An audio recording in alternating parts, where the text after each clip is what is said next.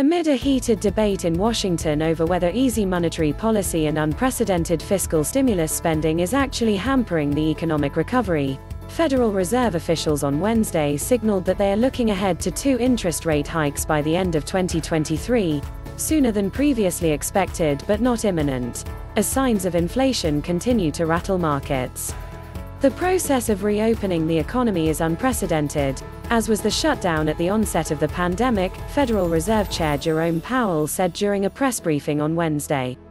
As the reopening continues, shifts in demand can be large and rapid, and bottlenecks, hiring difficulties and other constraints could continue to limit how quickly supply can adjust, raising the possibility that inflation could turn out to be higher and more persistent than we expect.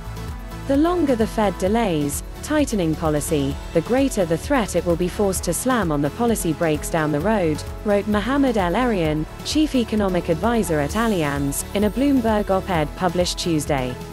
This would, in turn, risk both an economic recession and financial market instability. 3.4%. That's the Fed's prediction for PCE inflation in 2021, up a full percentage point from its March prediction of 2.4%. It expects 7% GDP growth and 4.5% unemployment for the year. At the onset of the coronavirus crisis in the United States in March 2020, the Fed slashed interest rates to near zero levels to prop up the financial sector and has not adjusted them since. The central bank also said it would purchase $700 billion in government debt and continues to buy $120 billion in bonds per month to support that market. In the minutes from its June meeting, the Fed did not specify when it would terminate the bond buying program.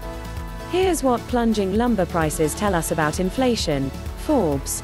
Here's what could happen when $300 unemployment expires, according to Goldman Sachs.